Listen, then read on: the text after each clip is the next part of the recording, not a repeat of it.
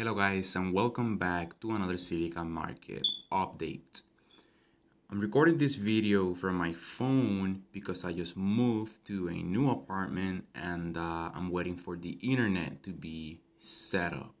Otherwise, I wouldn't be recording like this. It's just way faster.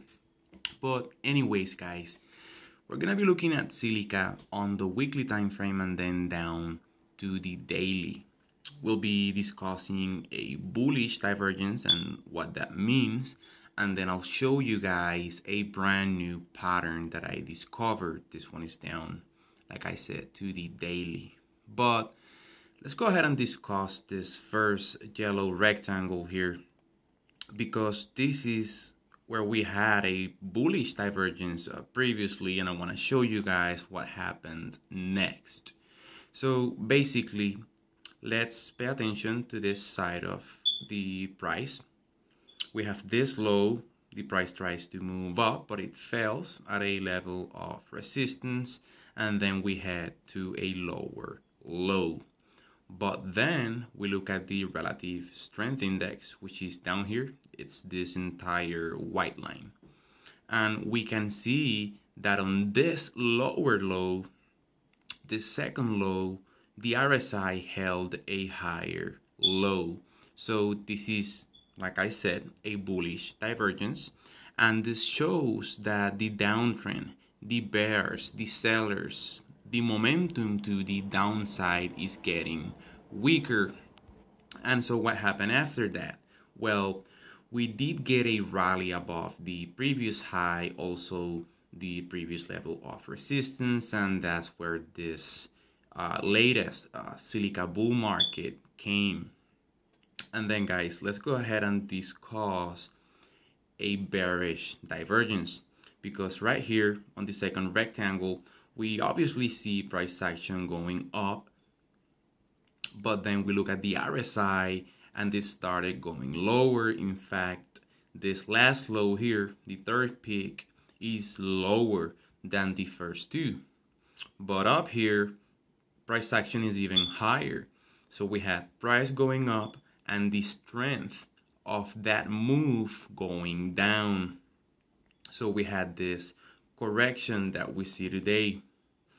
Now guys, let's go ahead and discuss the third rectangle, because this is the one developing right now.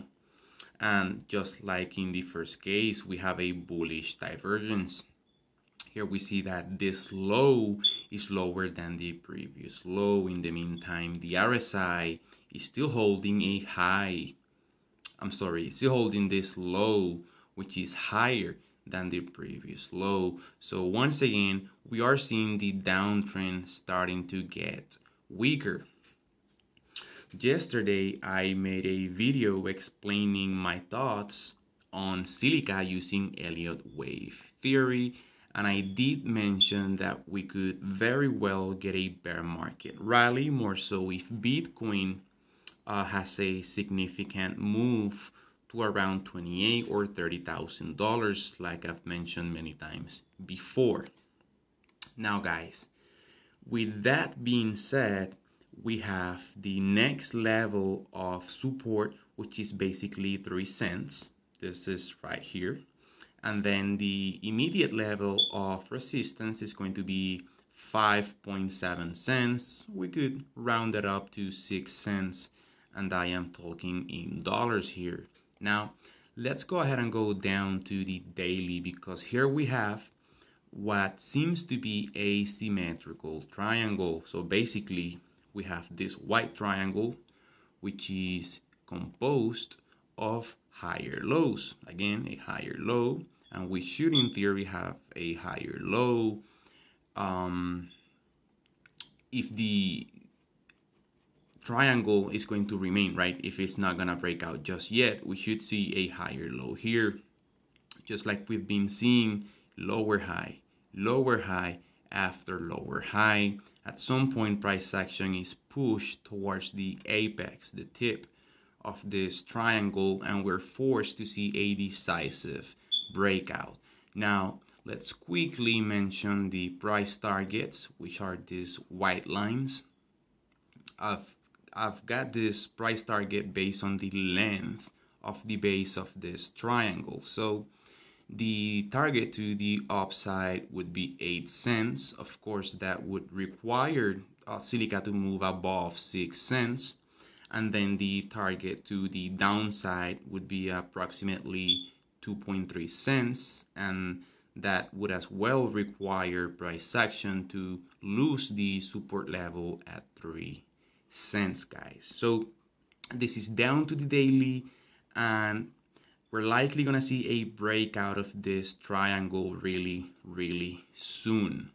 Now let's go ahead and move back to the weekly real quick.